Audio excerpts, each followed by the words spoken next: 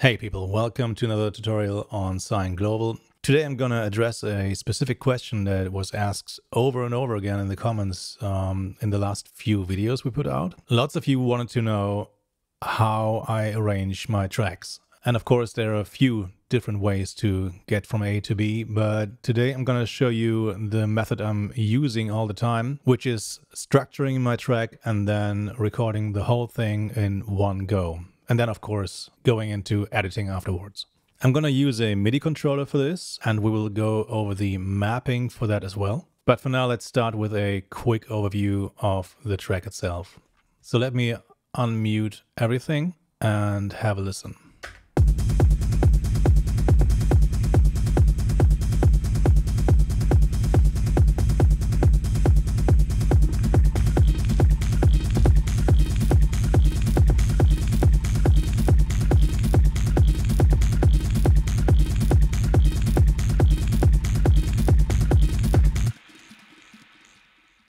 So that was our track with everything playing at once. Let's dive into our separate elements. So the first two tracks here are kick tracks. This is my main kick drum, and this is just an accent that happens every now and then, just to add some groove. And you can already see I'm using a rack here. All of the drums I was using today came from one of our new products, which is an Ableton rack pack. I'm gonna drop in an overlay so you can see what it looks like, and it contains 6 kick drum racks, 8 bass racks, 8 dirt loop racks, 8 bottom perk racks, 10 drone racks, and 5 Atmo racks. So the kick drum I landed at sounds like this, but of course you can choose these variations down here.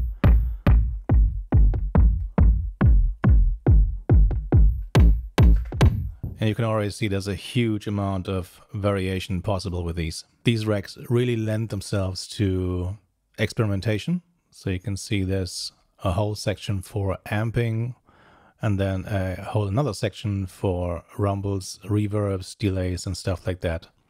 And the same goes for all the other racks. For example, the bass rack.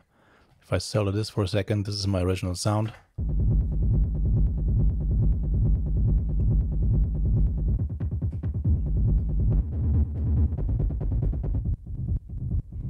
And you have a sample selector here. You can transpose your sample. You can apply different forms of saturation, filters, all kinds of stuff. Then we have a dirt loop rack, which in our case today was used for something similar to hi-hats.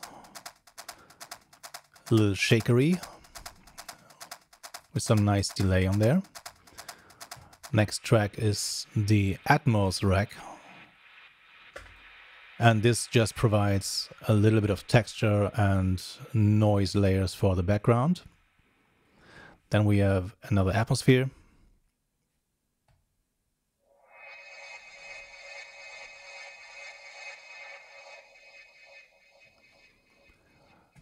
Next track is our ride cymbal. Some closed hats. And I used a vocoder here just to make it more similar to a shaker.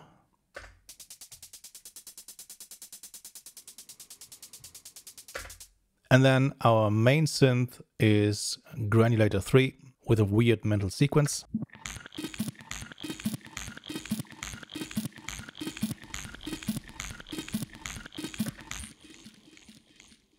And last but not least, we have a few return tracks here. This delay over here is just used for sound design purposes.